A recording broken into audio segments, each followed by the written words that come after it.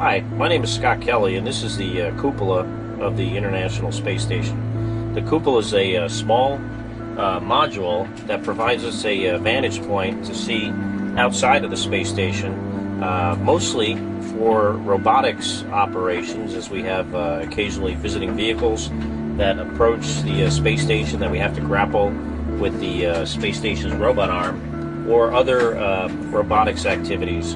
But as you can see, it's also a great vantage point to look at the Earth. I'm going to take the camera here and show you the different windows we have in the cupola.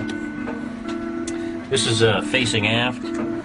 You can see the rear portion of the back of the space station, the Russian segment, a Soyuz spacecraft that we use to get to and from the space station, as well as a Progress resupply vehicle. We'll come along here to the starboard side of the space station, where you can see perhaps there's a radiator out there, one of the large solar arrays. To the front of the cupola, the Japanese experimentation module, as well as the you can see part of the robot arm in that window.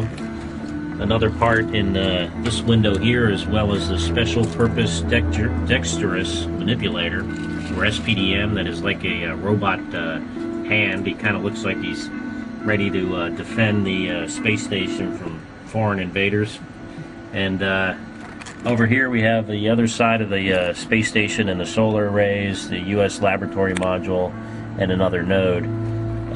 As you can see there off in the distance, we're approaching some land there, and I'm not sure exactly what it is. It might be Africa.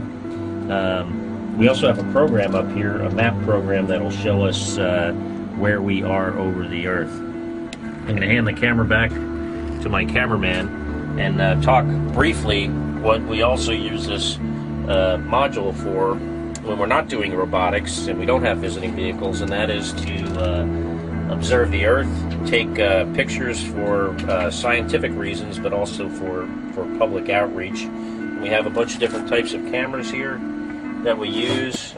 These are some of the smaller lenses. We also have up to an 800 millimeter lens that we can take up some close-up shots, but we take pictures here both in the day and also at night, and get some very interesting, I think, photos of our beautiful planet Earth from this really great addition to the space station that has essentially become a window on the world, I guess you could say.